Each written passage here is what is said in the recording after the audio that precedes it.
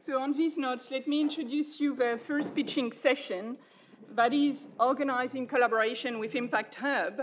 We've been working with the Hub for the last 3 years. Actually, the Social Good Summit started with Impact Hub, and we created jointly Accelerate2030 to really bring concrete solutions that would kick off the right conversation to advance the implementation of the SDG. And it's quite amazing what has been achieved in the last 3 years, because we've been working with Impact Hub. We have worked with Impact Hub in more than, I think, in 19 countries, in developing countries. We have set up a pipeline of more than 500 entrepreneurs working on solutions for the SDG. And they just told me that if you put all those numbers together, we managed to reach about 1 million lives, which is quite an achievement. But where I'm really happy, with all this work is that I see that this concept of working with entrepreneurs, sourcing entrepreneurs, helping them to scale up their solutions specifically for the SDG is really gaining traction, and both within acceleration program and with investors. So I think there is there's a momentum, and it's the right time to all work together on scaling that moment. So let me introduce our moderator of this session. We're so happy to have Roland, who is the CEO of Symbiotics, and Guillaume Dubray, managing partners at Polytech Venture, to moderate the session.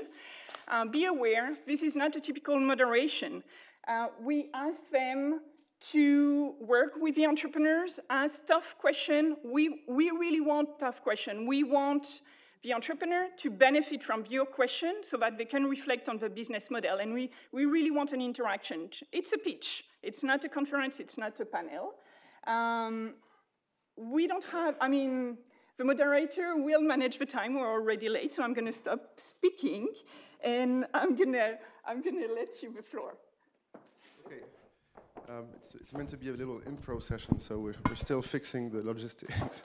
But welcome to everybody. I'm very happy to be here, to be, of course, a proud sponsor, yet for another time for the SGS in Geneva. It's a very important event for us. Symbiotics is one of the leading impact investors worldwide. I'm the CEO, one of the founders. The team is based here in Geneva. We have over 100 employees and growing, of course. But I'm not here to speak about Symbiotics. I thought, as we were asked to moderate this panel, that I would team up with Guillaume Dubray, one of our partners, and he would play the role of the mainstream investor, and I would play the role of the impact investor, to help really, supposedly coach for a couple of minutes these entrepreneurs with incredible ideas that came out as some of the leaders of the Accelerate2030 program. And so Guillaume Dubray has a background in M&A and investment banking, and has actually, as an entrepreneur himself, started Polytech Ventures, who's done over, I believe, 80 investments in startups, technology startups in Europe, only in Europe. And myself, we've invested $4 billion across emerging and frontier markets, mostly doing private debt, working with development banks, also with grants, technical assistance.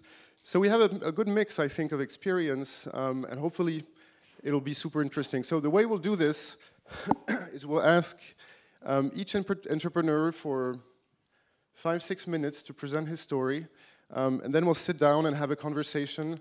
We'll kick off a couple questions, but it's really, we're just moderators here, so it's really up to you to, try to get to learn more, ask questions to the entrepreneurs, try to see if you're connected to specific SDGs, how they can contribute to your goals, and have a lively discussions. Okay? So thank you. I'll pass it to Guillaume, and we'll start with our first entrepreneur. Thank you, Roland. So we have 5 companies presenting out of the Accelerate2030 acceleration program. All companies coming from different countries with different projects. So the objective is to have that pitch, and then to circulate the mic among you, to have the opportunity to ask questions directly to the entrepreneur. Well, good morning, and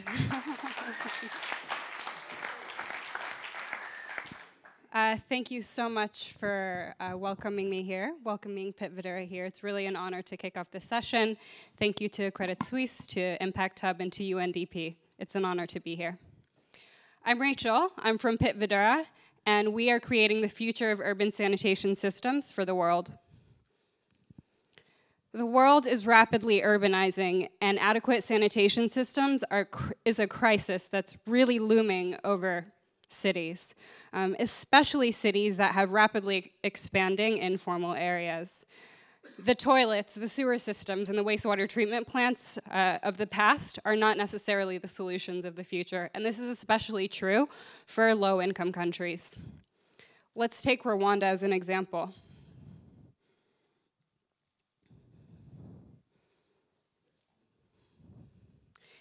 In Kigali, Rwanda, there is no sewer system, so households rely on a mix of pit latrines and septic tanks as their primary form of sanitation.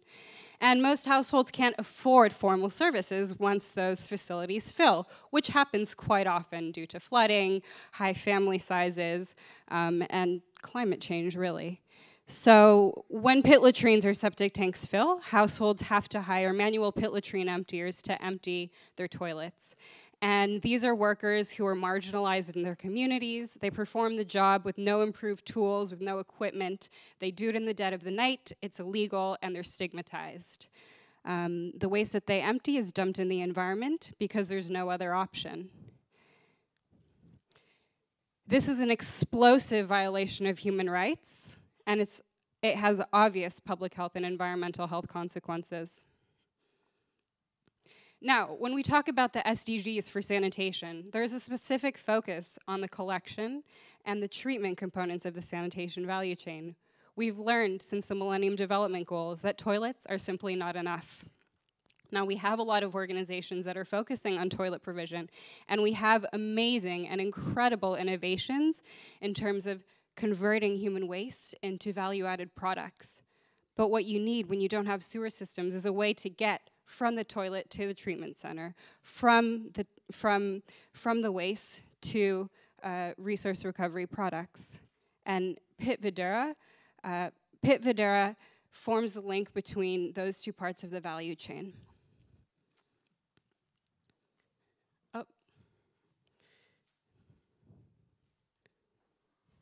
So Pit Vidura is a safe and affordable, I don't know why that slide you can't see it, but Pit Vidura is a safe and affordable emptying service that is available for low-income households in dense urban areas. So we train manual pit latrine emptiers to use our improved tools and equipment and provide safe and affordable services for low-income households. So we're turning stigma into pride, and we're turning something that used to be very, very shunned in communities to something that can be viewed as heroic. We've developed the hardware that allows us to empty households even in the most inaccessible locations. A typical exhauster truck can only reach up to 10 meters from the road. We can reach households that are up to 200 meters from the roadside. We've also developed software that allows us to more efficiently, that allows our trucks to more efficiently access these areas and cluster households. Our efficiency gains lead to lower prices that more low-income households can afford. So we serve as an Uber, like the Uber for fecal sludge, connecting households that need services to trucks that are looking for places to serve. We are building the most robust fecal sludge management database in the world. And as every city expands, they're going to be asking themselves how to build, run, and scale a sanitation system. We have the data that is at the heart of all of those decisions. So far, we've served 900 households in Kigali. We are generating about $20,000 in revenue per year, and we've removed 2 million liters of waste from the urban environment, and this has prevented public health disaster. And we've also seen that our technology has led to a 46% reduction in the operating costs of these typical exhauster trucks. This is not a problem that is just in Kigali. this is a problem that's all over the world in these rapidly expanding urban areas. We're looking to scale to 3 cities in East Africa by 2020. We have partners in Nairobi and Kampala and Blantyre that are waiting for us to start working with them, and we need help to scale. We need about $500,000 to start doing market research in these areas and get new trucks and new service providers on the ground. We're also looking for expertise in logistics and help with multinational endorsements that will allow us to work with key government partners. We have an international team that has experience from various different sectors. Please join us as we create the future of urban sanitation for the world.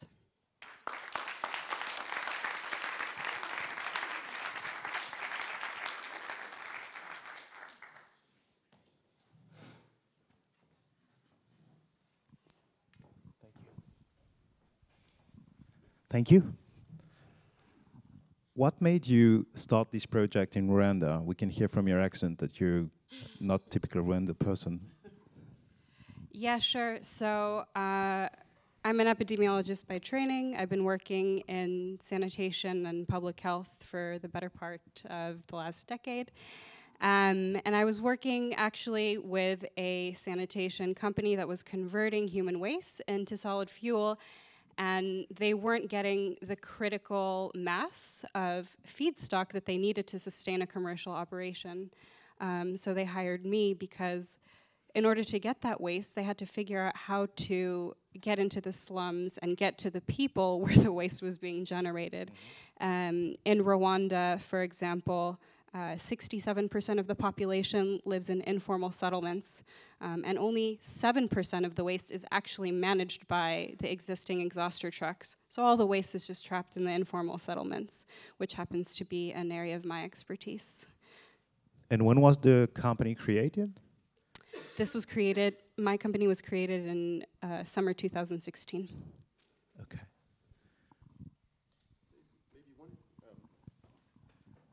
One area that's particularly interesting for me to learn more about is, I mean, obviously it's a wonderful project, has a very concrete impact, fulfilling a very basic needs. I think it's also addressing SDG 6, if I'm not mistaken, water and sanitation.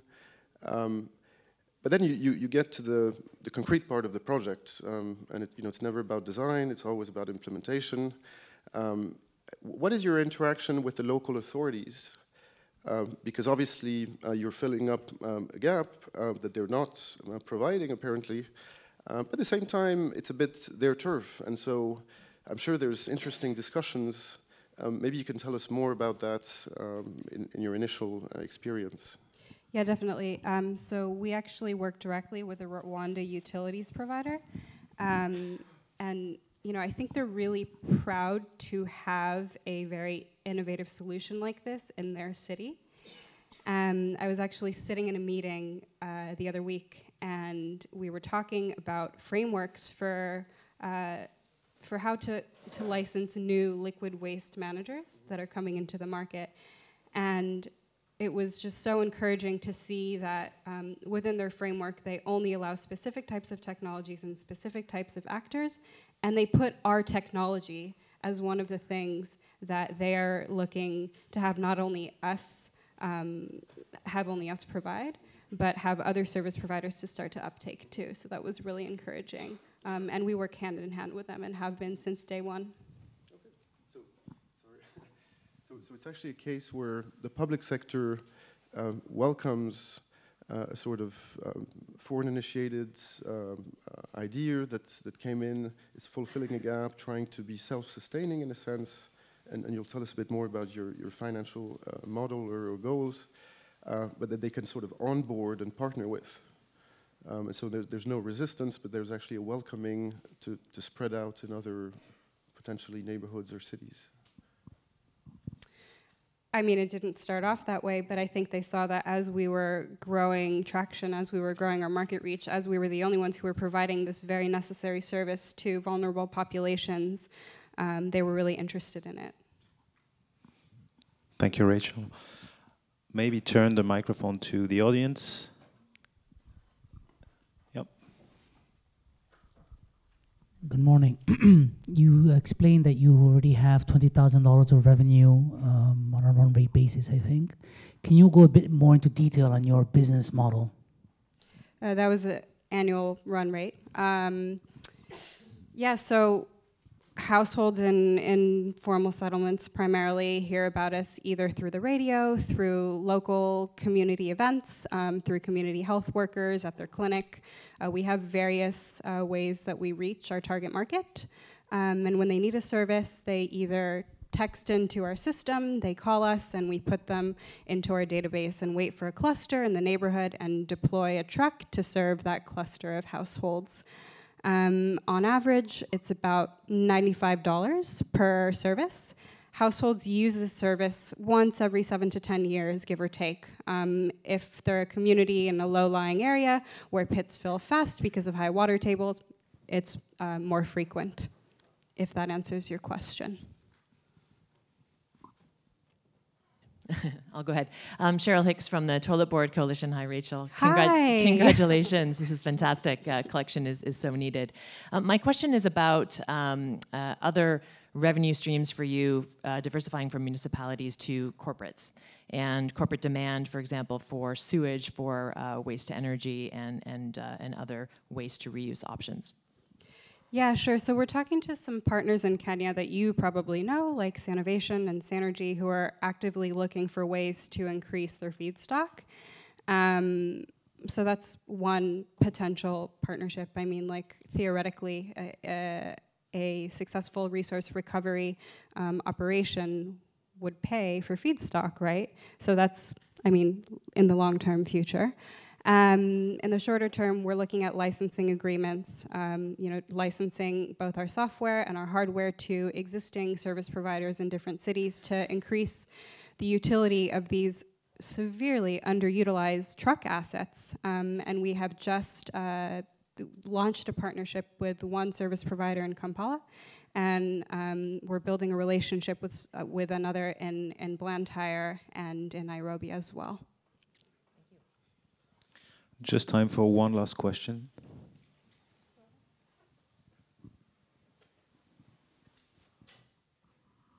Yeah, really quick one. What type of fuel those trucks are using, and are you thinking about any sustainable energy for your trucks? To date, no, but if you have some ideas around that, I would love to hear them. Unfortunately, the market for trucks in East Africa is not so great. So we're using very old, fuel inefficient vehicles, which leads to high costs. So if there's any ideas around that that could lower our costs, decrease our carbon footprint, and bring our service within the reach of more low-income households, we would be very eager to hear about them. Thank you very much, Rachel. Thank you.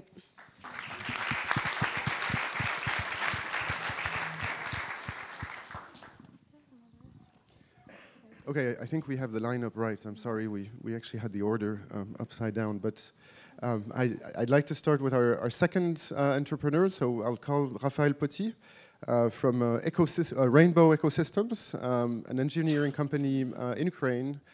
You'll see fascinating, active in green building, and trying, I guess, to leverage really across emerging and frontier markets with different partners. So you'll tell us about it, and we'll have a good conversation afterwards.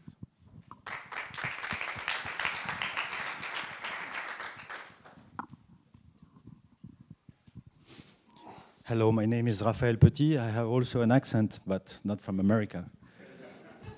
I'm French and I live in Ukraine. I will talk to you about the story about weapon of mass construction. Maybe it remembers you something some years ago. I will tell you why we did it, how we run it, and what we need for the future. These guys are my family. Elias, Suleiman, Tiffany, and Emily. I am a father and grandfather of these guys. Before I was, let's say, successful businessman with money. I pollute the planet. And now I start to understand, since I become older, that I need to do something, maybe for the next generation, but positive legacy. What will be the pain of our children? Because it's also your children. It's not only my family. Climate change, energy, okay, I will not tell you what happened. Everybody knows that the boat is sinking and the orchestra continue to play. So we need to do something, really. I don't want my children, my grandchildren know this. Okay, where I can have an impact with my little person. 45% of human activity turn around the construction, digging, transportation, transformation, and so on, until the destruction. It's also 30% of pollution.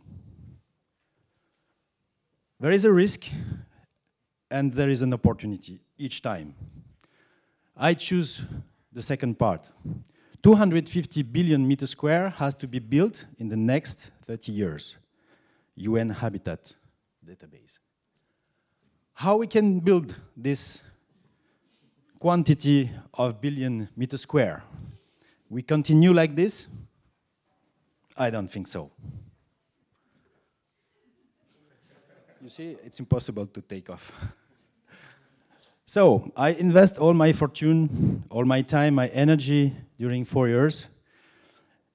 And I came in Ukraine with a wonderful team of engineer, architects. We spent 200,000 hours of R&D to make a maximum of mistake, to be owner of these mistakes, and the technology at the end. So what we invent, on the basis of my previous job, we can build a car in 2 hours. So why not to build a house in 2 days instead of 2 years? But with zero emission, zero waste, and near zero energy. Okay, I will tell you, not zero. We use wood, bad wood, straw of rice, of wheat, and clay. This is high technology. So, 100% natural and local material, prefabricated, load-bearing, plastered product. This is some picture of horizontal and vertical eco blocks. We build 100 meters square in 2 days. We produce it in 2 days, and we install it 3 days, and install it in 3 days. So in theory, you can have a house in 1 week. Our product has several advantages. Lower energy to produce. We spend 200% less energy than concrete. And we use 20 times less of water. And we use also not clear water. It's healthier. You have zero EMF in our buildings. We have zero VOC emissions. And we have a natural, pure air quality inside, without any material, any energy. We are cheaper.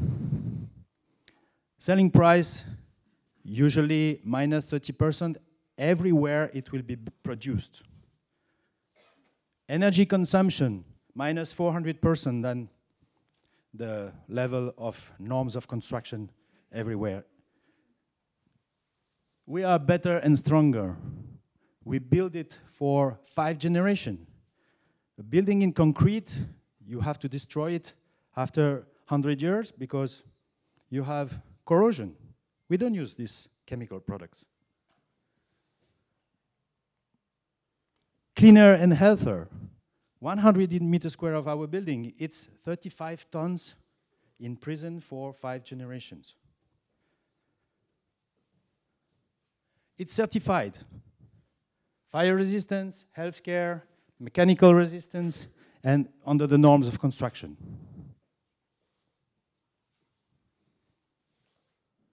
This is real example of what we have done.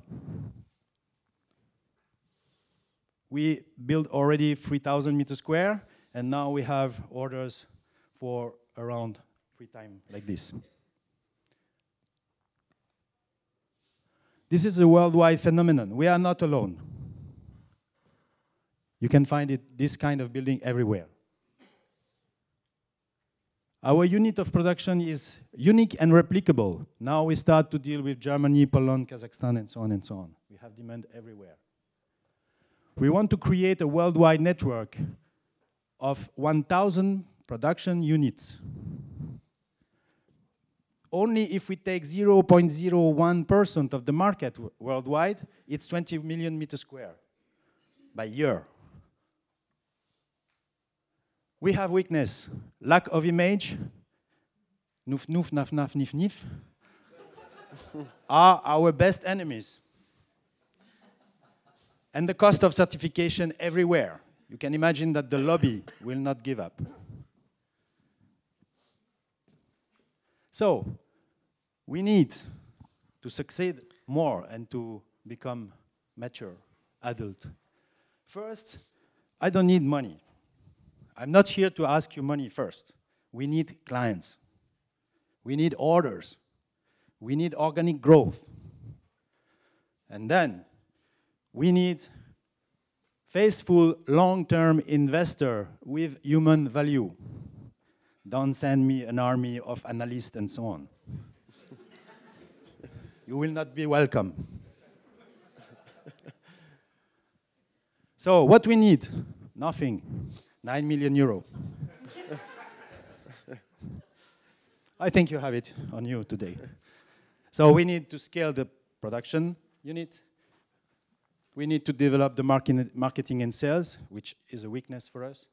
And we need a fab lab to educate people to continue R&D in good conditions. And we need also to test the building with all our visitors in our own, let's say, guest house. I don't like hotel or model houses. It's the last slide. So if you are excited by this, you can join me whenever you want.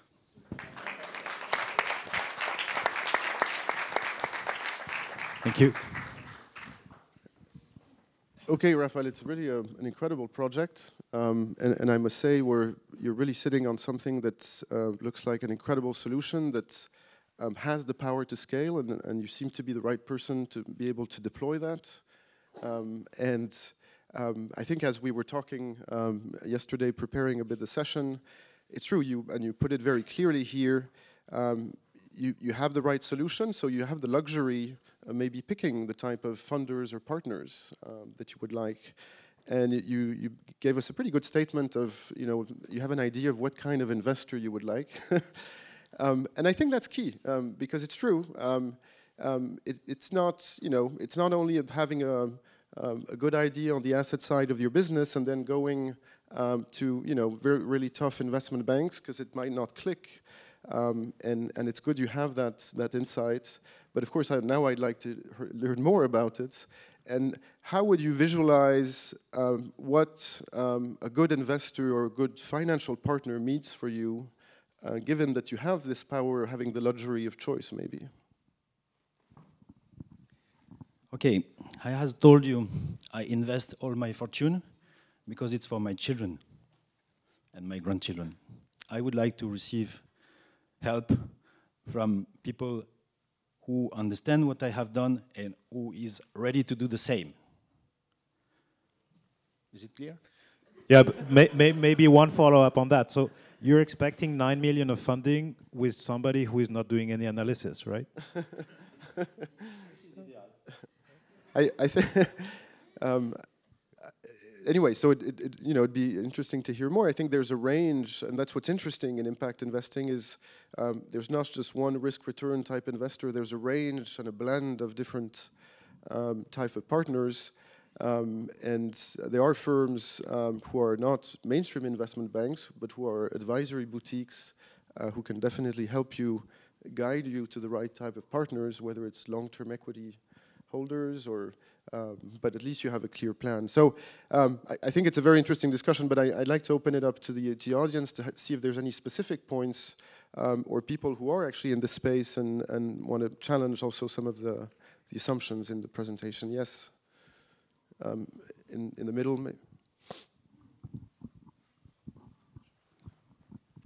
Yes, hello, I'm Marilyn from Better West. We are a crowdfunding platform for resource-saving projects. I think you don't need so much the money, but it would interest me from the technical point of view if your product fulfills all energy standards of Europe so far. So for example, in Germany we have the ENEF regulations, so you must have a building that saves or consumes a certain amount of energy.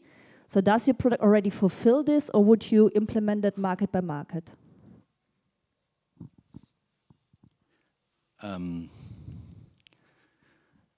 The standard of regulation evolve all time, and today we are much upper than the standard. The product is, we don't need to do nothing. The product is like this, we just compress straw in wood and we obtain the result. It's magic, but the regulation is, if you ask me if we are on the level of regulation of Europe, I can say yes in theory, but not in practice, because they ask dozens of thousands euro each country to regulate the entrance on the market. That's it. The barrier is not in the product, it's in the laws.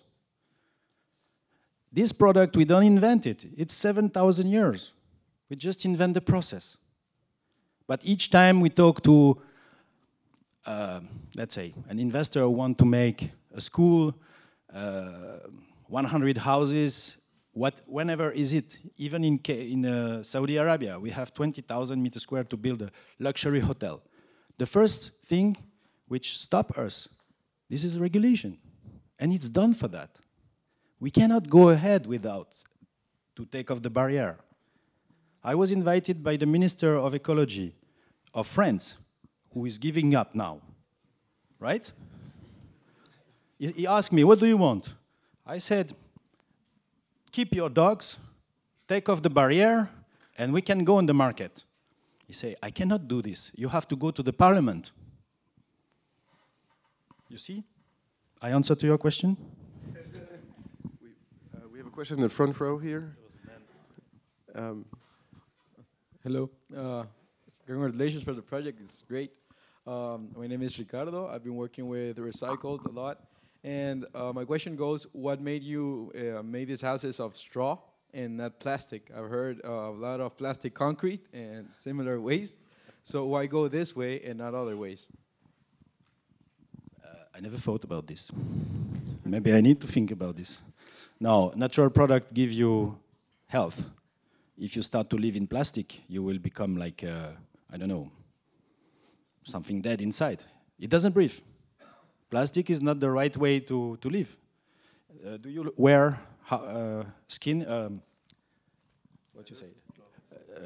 You wear gloves in plastic? Did you try?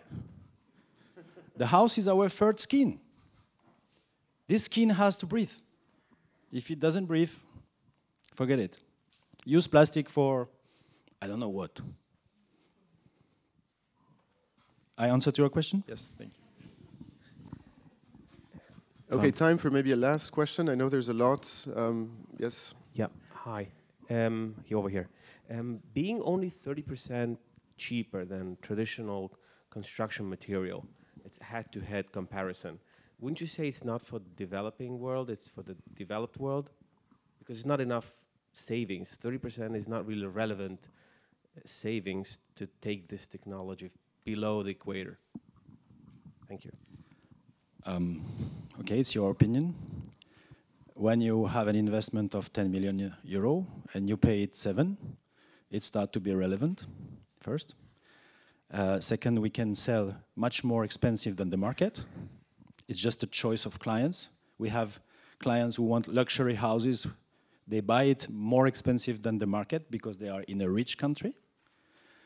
If you are able to do less, you can do more. Our strategy is to be able to sell to poor people, and even not sell. Give them access to our technology for free. I feel a little bit like Robin Hood, you know? I take to the rich to give to the poor. That's why I'm in Geneva. I'm not hidden. Thank you very much, Raphael. Okay, unfortunately we have to move on, but a big applause again to Raphael.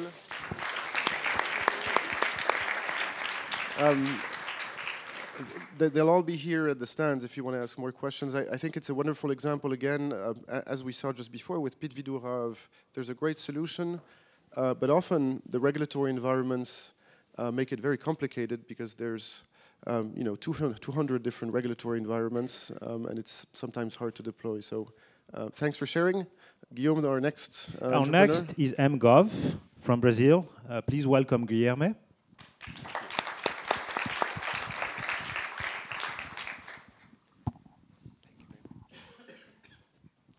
Good morning. My name is Guilherme, and I'm co-founder and chairman at MGov, a Brazilian startup doing groundbreaking work to change the way we think about SDG 4, quality of education. So I want to take you through the journey of Vera. She's a public school teacher in Brazil, teaching math classes to teenagers, and she's very passionate about her job. But no surprise, she has very limited tools to make her classes more engaging and appealing to this new generation, so they don't learn that much. Now, I'm sure several of you guys sitting on the audience, investors, my fellow entrepreneurs, foundations, would like to, and often do, provide people like Vera with better tools to make her classes better and improve the quality of education. One example is Khan Academy, the world's leading platform for online learning. So you think that you bring this tool such as that to help Vera do a better job, and we improve quality of education.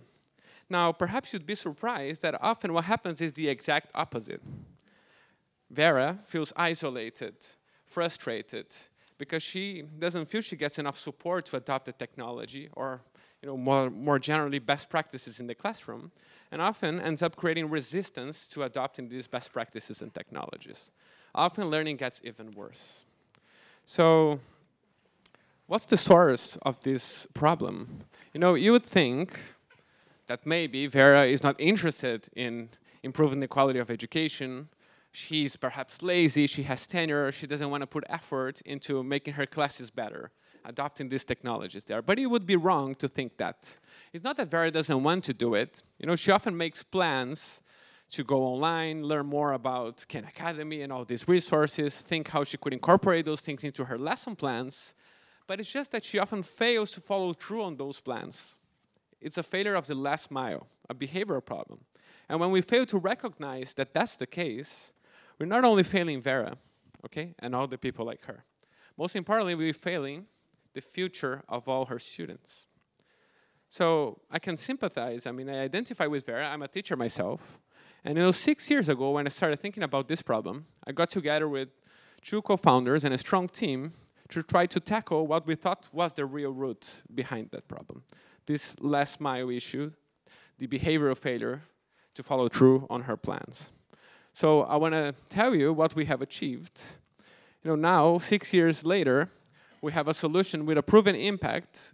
In a randomized controlled trial led by Stanford University, we've shown that our solution can impact the key KPIs for quality of education. It improves students' attendance, learning, it decreases grade repetition rates by such a large extent that we have over 1,000% return on investment for educational systems. We have over 200,000 active users supported by strong partners that helped us scale beyond Brazil across 4 different continents, including Ivory Coast that we heard earlier today. So now that I have your attention, I want to tell you how we do it, what our solution actually looks like.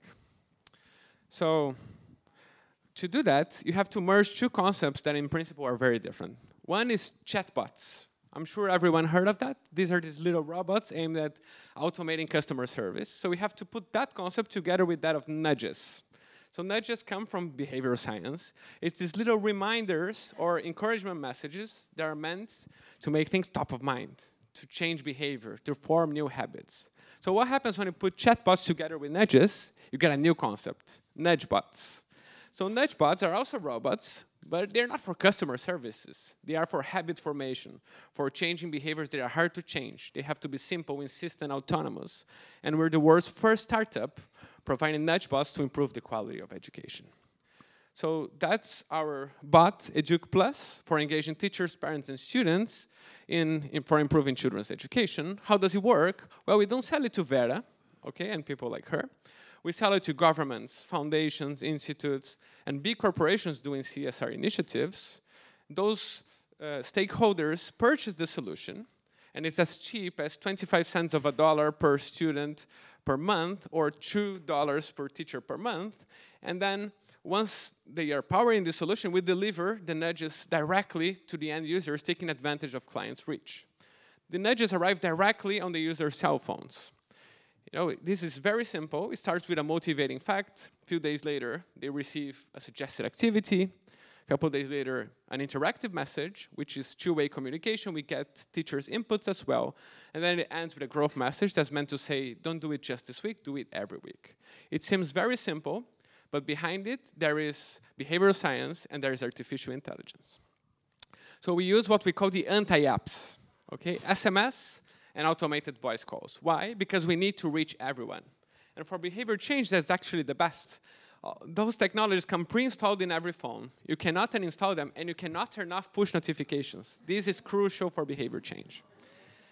If you compare what we do to the competition, I mean, we're the only startup in Latin America and Africa using the right technology to do that.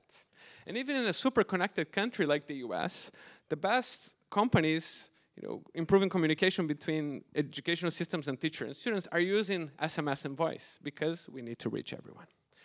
You know, so Vera started in her journey with, you know, isolation and resistance. She starts receiving the nudges, and eventually she feels more motivated and supported. Only 6 months later, we already can see impacts. She understands how technology and best practices can help her, and she finally follows through on her plans. So we want to bring the right to education to all those children with the help of the right technology. For that, we need support. So we need strong partners that can take us to more markets and more clients. That means government, foundations, institutes, big corporations that can power these solutions to help teachers and students solve these last mile problems.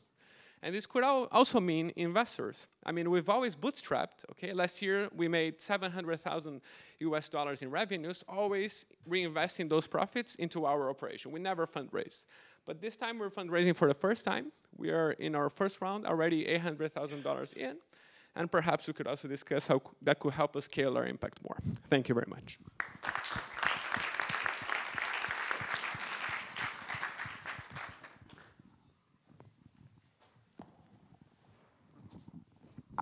Thank you very much, Guillaume. Maybe can you tell us a little bit more about your go-to-market strategy and, you know, how it all started from 0 customer to today with 200,000 active users? Great. So 6 years ago, we started almost like a consultancy firm, right? We wanted to help government better communicate with citizens, to listen to their demands more timely, to understand their evaluation of public services. But then 3 years on, we realized we were super underutilizing the communication channel. We could use it not just to listen to the citizens, but also to send them information or nudge them for behavior change. So we started with a Brazilian foundation called Lemon Foundation to do this with parents. So they supported us to reach first 2,000 parents, and that's how we went. And then in this, you know, we could show that we could actually change behavior. So we captured public attention. So from 2,000 parents, the following year we already grew to 31,000 through, you know, local companies that wanted to power this as a corporate social responsibility action for their employees. The next year, 150,000. Because we already started moving to West Africa, and then this year we're 200,000. But I mean, this is just a tiny bit. Brazil has, you know, 40 million students just in public schools. If we go just to Ivory Coast, it's 4 million. So we could be doing, we're just scratching the surface. With the right help, we could be doing much more. And it's very cheap. You saw that, I mean, the return on investment is huge. So it's like an arbitrage opportunity. Okay, if we could just give the right tools to the right people, all of a sudden we can reap these impacts and improve education. So you said that you were raising 800,000, right? What would be the use of that capital? So we were aiming at 1 million. We have 800K already in, and it's half for the technology roadmap. So now to really scale, we gotta make sure that the messages are delivered timely, that we're really making the best use of artificial intelligence to customize the messages and so on. So our dev team has to increase infrastructure and so on. So half of the proceeds are for that. The other half is for marketing and sales, because scaling across continents is hard, and we need local people with the right team. How many languages do you cover today? So, good question. In Brazil, of course, it's just Portuguese. It makes it easy. Now, when we go to Ivory Coast, it's already 60 dialects, right? And so it makes it super hard. So currently, we're doing Portuguese and Spanish. And then in Ivory Coast, we're doing French, but 2 local dialects. And then we're scaling slowly because it's hard to incorporate all dialects. So you have to do it phased. Any question in the audience?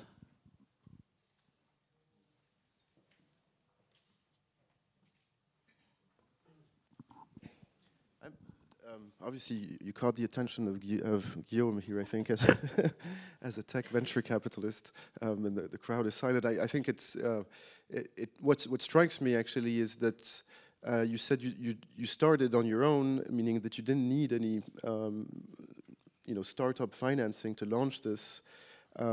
Did you actually code the initial system yourself, or with a couple of friends, and the 1 million is enough to actually roll out across several countries now? So we started basically taking advantage of solutions that were available in the market. Mm-hmm. So it took us a very long time to actually bring technology to the core. Mm-hmm. So in the beginning we were using, UNICEF has developed Rapid Pro, which is a great system for SMS and voice. So I mean, we waited as long as we could until we brought technology to the center. But at some point, it becomes so key to the operation that it's got to be brought in. And that happened at the moment where we had enough revenues to be able to do that on our own. Mm-hmm. But I mean, it was a fantastic case, I think, of, I barely put money in. I think in the whole history of the organization, maybe I put $10,000 in. Mm-hmm. So it was really that the organization was born to serve such a real need that we had revenues from day one. Mm-hmm. So that was great. Now, is 1 million enough? I don't know. With more resources, we can always do more and be more ambitious and scale our impact faster. Mm-hmm. But that was just a first goal that we put for fundraising. And then hopefully, if more resources are available in good terms. So more important for us is really smart money. So beyond resources, it's really access to more markets and expertise to help us do deeper impacts. Mm-hmm. Mm-hmm. That could, of course, help a lot. Okay. Hi, Sofiane Vadim Fidoum from Green Tech Capital. Love what you do. I have a question about, would it work also with any kind of training, vocational training for adults at a later stage in life? Great question. So this is one nudge bot that we have, but we also have other nudge bots. So one that's getting some traction now as well is one that we call Save Plus. It's for financial education.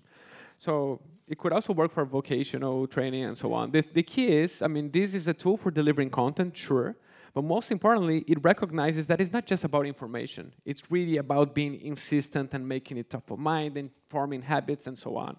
So to the extent that it's social impact, we're happy to take it on and bring the best of behavioral science to actually help these last mile problems. Any last points?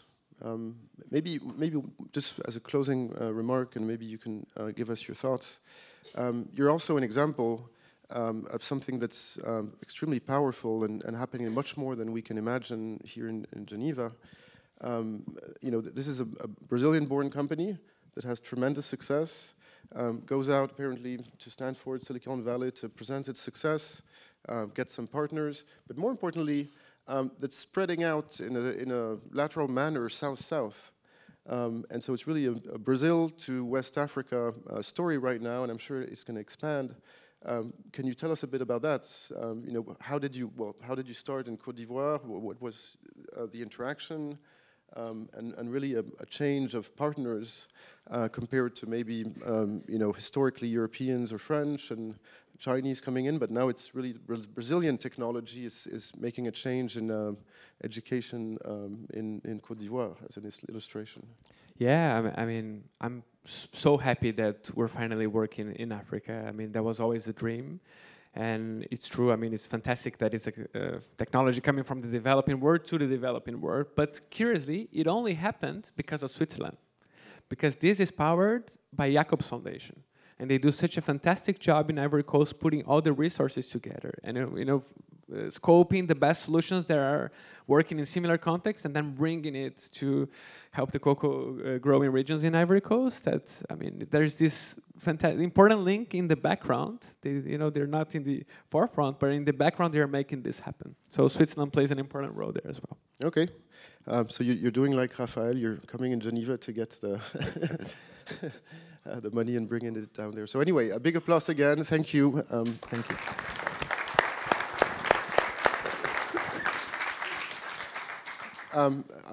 We have 25 minutes to go, so we're just about on time.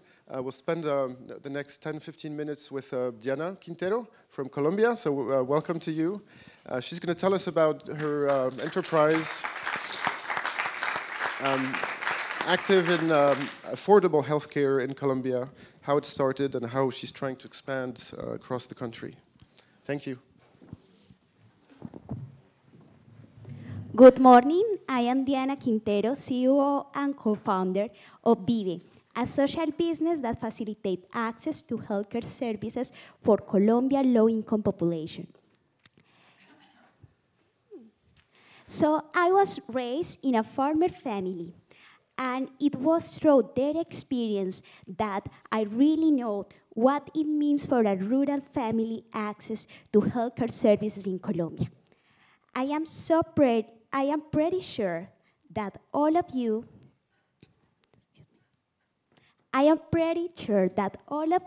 have health coverage, but does insurance mean to have access to healthcare services?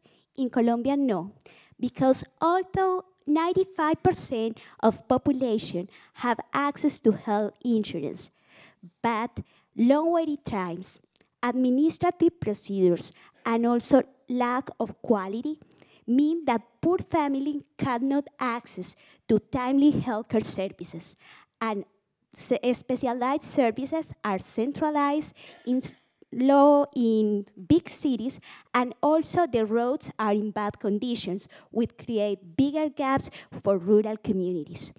And we don't need to be doctors to understand an early diagnosis could be the difference between life and death. So she's Luz Elena. She's a coffee grower and a cancer survivor.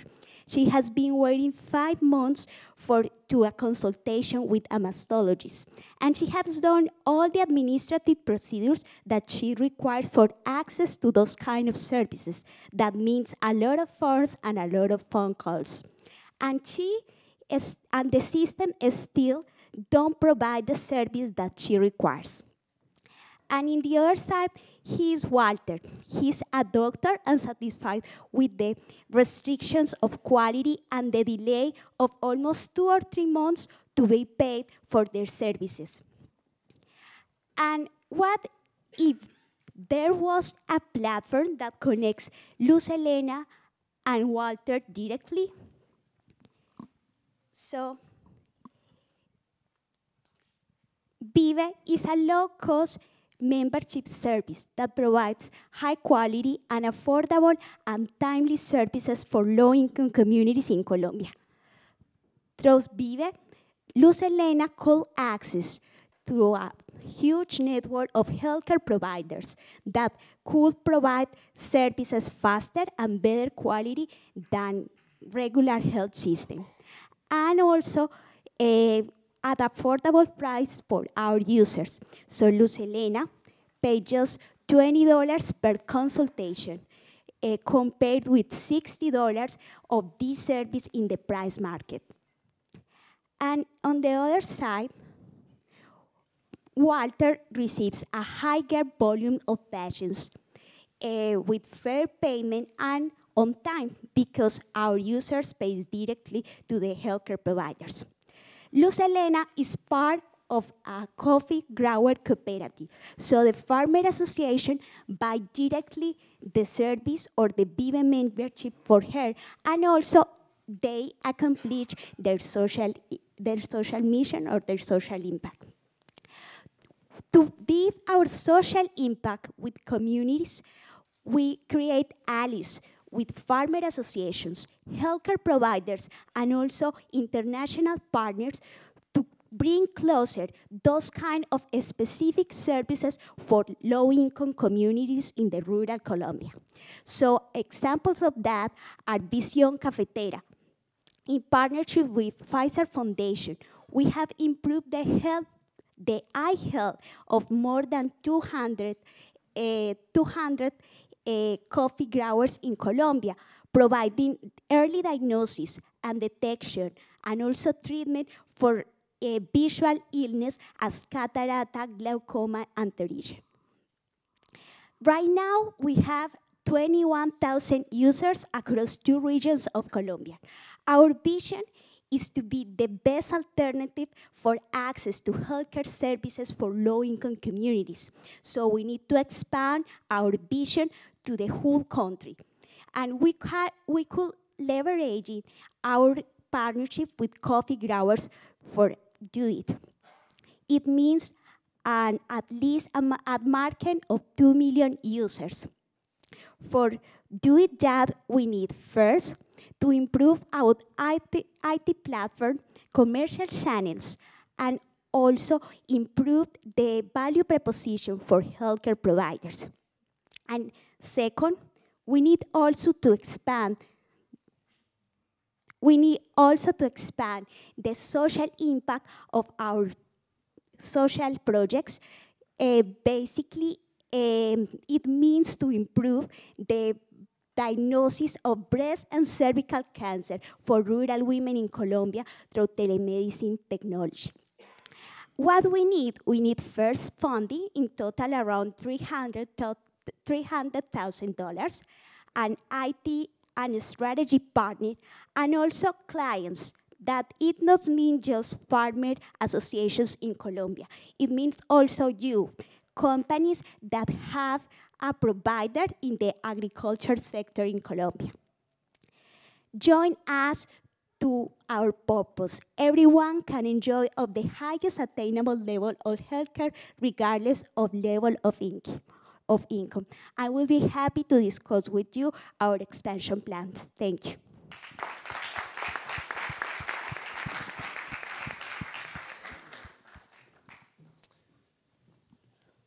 Okay, thank you so much, Diana. It's a wonderful case, I think, with a lot of success. There's a lot of nice brands here, I must say, and a signal of what you've been able to achieve and to attract all sorts of blended finance or impact investors. It's again striking to me always when we talk about the SDG linked to health, how much it's a public sector issue again, as maybe for education and water and so on.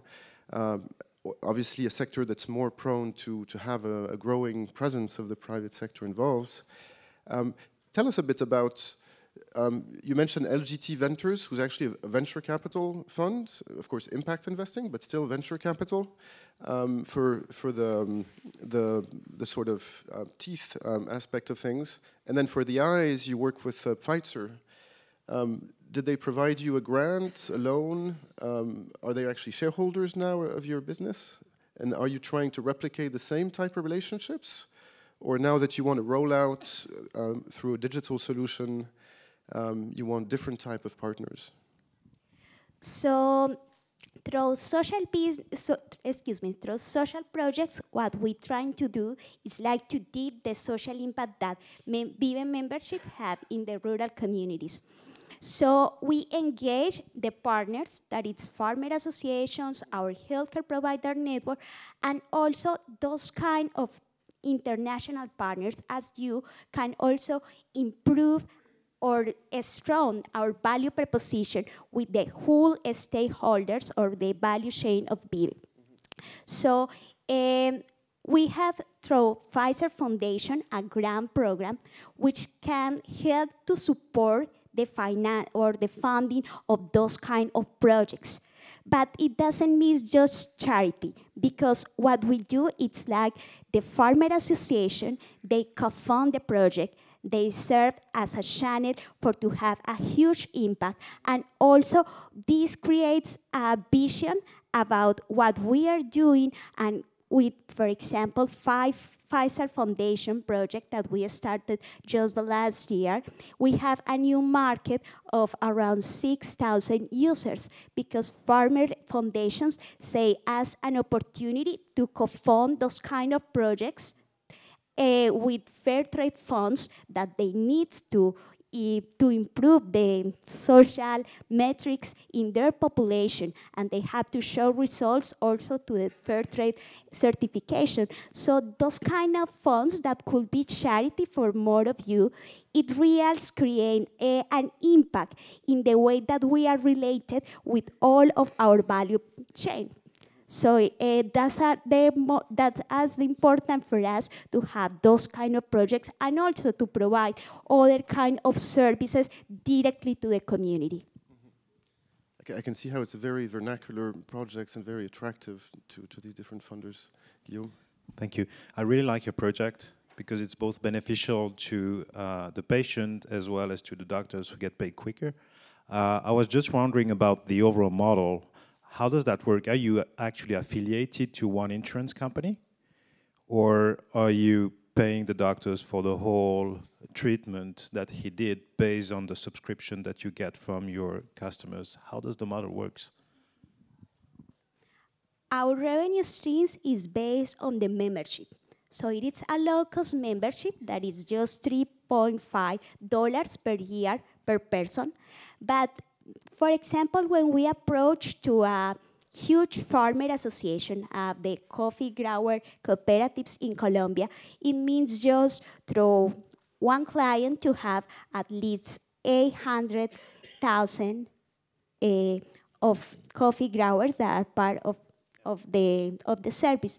So the payer is the farmer association. And they don't pay for the use of the service. This is like a membership that could be like a healthcare insurance in that way, but the final user pays directly to the doctor, but at a price that it's affordable for them. So they decrease the price per consultation, but they have a higher volume of patients. So what we do is like we create a marketing channel for those kind of private healthcare services. Let's open it up maybe to the audience for a couple of minutes. Any specific angle on healthcare that you want to share on? Yes? In the middle.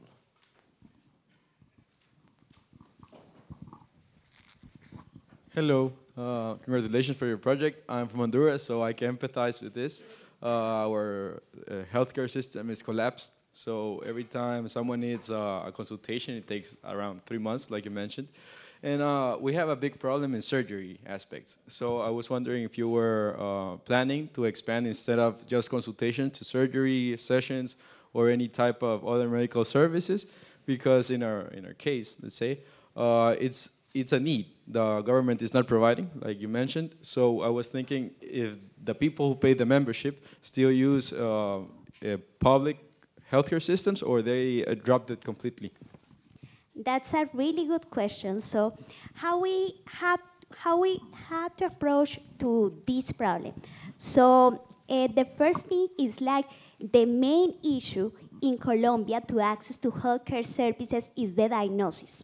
So after that, we have a second social service, or a second service that it's called social orientation, or like it's a legal advisory. We try to create a bridge between the diagnosis that the person have through our system and the public health system. So this is the way that we can to continue all of high complex chronic medication or surgeries that people require. Also, through social projects as Pfizer Foundation funding Visión Cafetera, we try to go to specific needs. As for example, this project includes the diagnosis and also the treatment of visual illness as cataract, pterygium, or glaucoma that requires also a surgery intervention. And in some cases also, we have a partner with coffee grower cooperatives, and they also provide funds as credit through the coffee grower for to have those kind of high complex surgeries that they require. But in the future, we would like to provide those kind of services, maybe through credit or maybe to fund partly of them. Thank you. We're a bit late, but is there any last comment for Diana? Again, we'll be at the stands afterwards, so a big applause to you, maybe. Thank you again.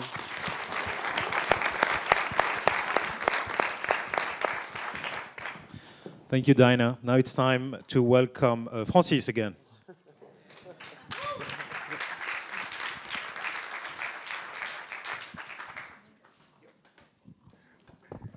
Hello again. It's good to be back again. My name is Francis Obrikrai, and I'm the CEO and co-founder of AgroCenta. So in the next 5 to 6 minutes, we are going to talk about an innovative solution that is creating value for millions of smallholder farmers across Ghana and Africa eventually. About 2 years ago, my co-founder and I, after walking away from our first failed startup, we decided to venture into agriculture because we were both from an agricultural growing areas. We took a trip across the entire length and breadth of the country. We spoke to several farmers to understand the need and some of the problems they face. We spoke to farmers such as Salamatu Abdullahi, who is a 53-year-old farmer. She's married. She has 6 kids. Some of her key frustrations was one, she had difficulty to find access to market to sell. Secondly, she was recording low sales because she had to sell to predatory middlemen. And finally, she had little access to credit, so she could not move away from her typical 1 acre to more of an agribusiness. These problems are very pervasive across the country and across Africa. But out of these problems comes a solution. We created AgroCenta, which is the first full-fledged technology platform that connects smallholder farmers to a structured market to trade. Businesses, on the other hand, can source for local raw materials from these smallholder farmers at a cheaper, better, and a faster rate. Businesses no longer need to import raw materials to boost their production. Farmers like Salamatu now can also sell to these businesses at fair market prices. At the core of our operations are 3 impacts. 1, we are looking at no poverty. So farmers like Salamatu now can increase from the typical $1 a day to $4 a day. Secondly, we are looking at no hunger, zero hunger, where we are looking at good distribution of food across the country to reduce post-harvest losses.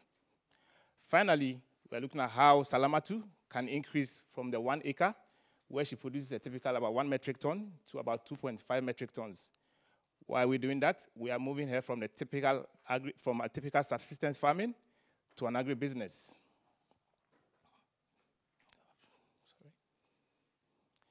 The agricultural market space in Africa is enormous. It's estimated to be worth $1 trillion by 2030. Agriculture employs more than 62% of Africa's workforce. And out of that, more than 90% are smallholder farmers. This presents an enormous opportunity for AgroCenta to scale beyond the borders of Ghana and serve the millions of smallholder farmers across Africa. We started 2 years ago. We currently have 5 major offtake contracts with companies such as Diageo, looking to sign up Nestle. We are making a $50,000 monthly recurring revenue, working with 30,000 smallholder farmers. We're active in 4 regions out of 10 regions in Ghana and looking to scale beyond that. In 2020, we are looking to move to the next biggest market, which is Nigeria, where we target a $10 million smallholder farmer population. We are not alone in this space. We have competition. Of course, competition always brings efficiency. But our solution makes us, given the last mile access to farmers, provide cheaper, better, and faster solutions, and we beat competition to the ground. We are not an NGO, even though we have a core of our impact of our operations. We're a B2B company. We make a 30% commissions on trade volumes we facilitate on behalf of these large organizations, who typically will have to import commodities into the country. Over the last 2 years, we've raised a total of close to about $800,000. We are looking to scale. We are now in the Series A round, raising $4 million, which is going to give us access to continuous working capital, product development, grow the demand and the supply side, where we're looking at serving about 100,000 smallholder farmers within the next 3 years. From a team that started as 2 co-founders, we've grown over time. I am Francis Obrikwain, the CEO and co-founder. Michael Kanse, who is the CTO and co-founder. And we have expert advisory services from our investors, from Seedstars, Green Tech Capital Partners, etc. And also we have 30 agents on the ground who interface directly with these smallholder farmers, because our farmers typically are either illiterate or semi-literate and cannot use basic technology. We have agents who work with them to onboard them on the platform. We have extensive partner network, both local and international, who are contributing in diverse ways for us to be able to scale. The next revolution in agriculture started in Ghana. It's looking to make wave even to Europe. So if you're an investor with a deep pocket, we also like shallow pockets. If you're a trade organization looking to source for commodities for your local production, come talk to us. Thank you very much. Thank you.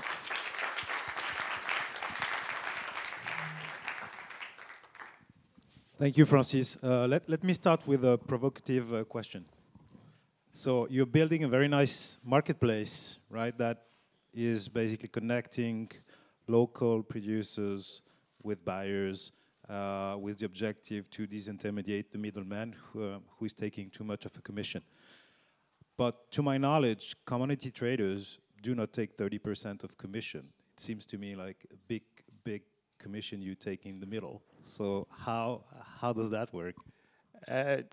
They take more than 30%. So let me give you a typical scenario. So if middlemen buy from farmers, even they buy at below market prices.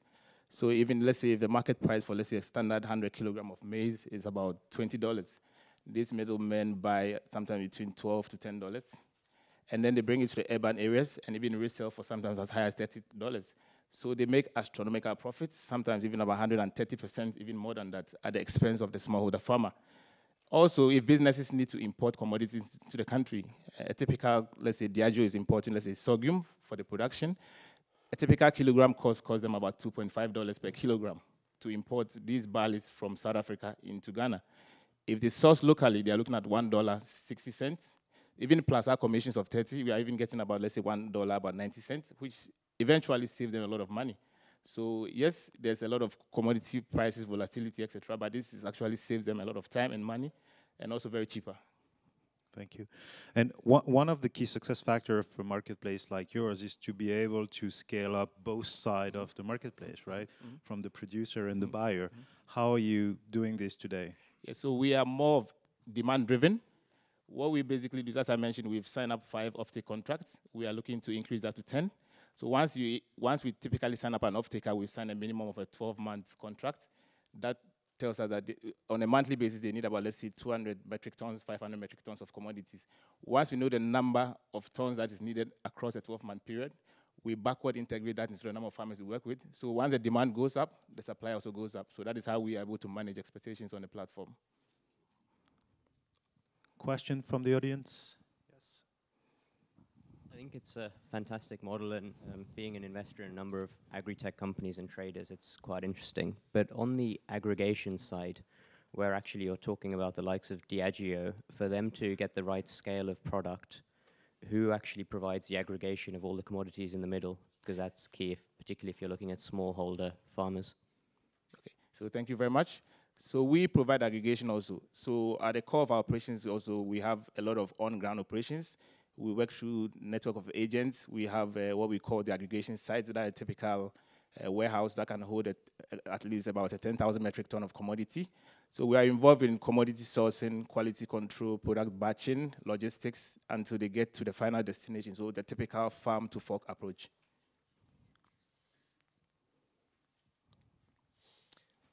Any other question? I'm looking at the time, where it's just 10:15. We started a bit late, so maybe we have some time for 2-3 questions. Yes? Just a short question. How do you work with the individual farmers? How do you find them and support them? And how do you plan to scale that? Thank you. So we are mostly community-based.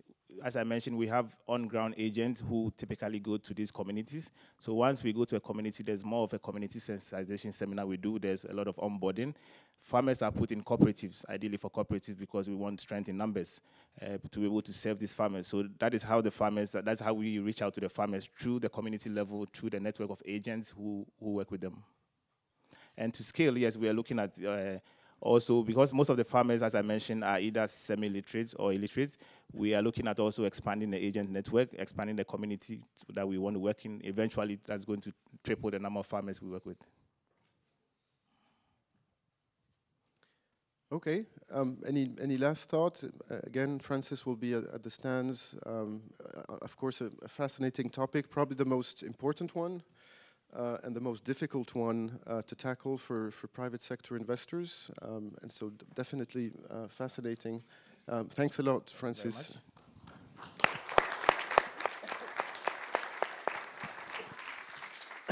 But maybe just as a closing remark, I'd really like to thank again Maria Luisa Silva of UNDP for orchestrating this.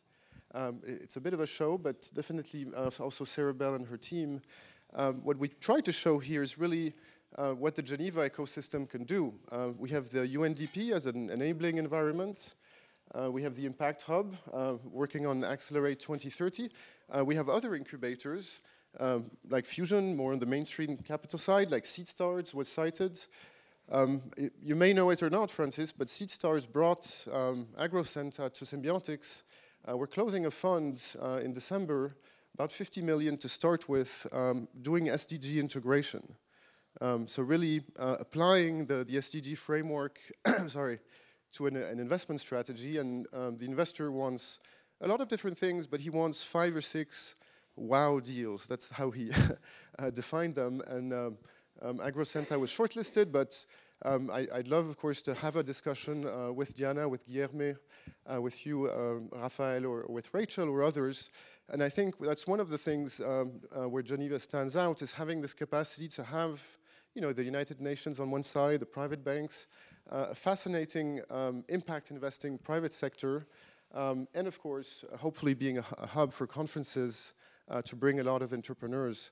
And typically a sign of the times, next year with Guillaume, we're thinking of launching actually a venture capital fund linked solely to the SDGs. So not on the margins, but entirely funding projects like that. So it's actually real. For those of you who are new to this space, it's happening, it's really important, and we're certainly not the only ones, but we're, of course, happy to have a conversation at our stand as well.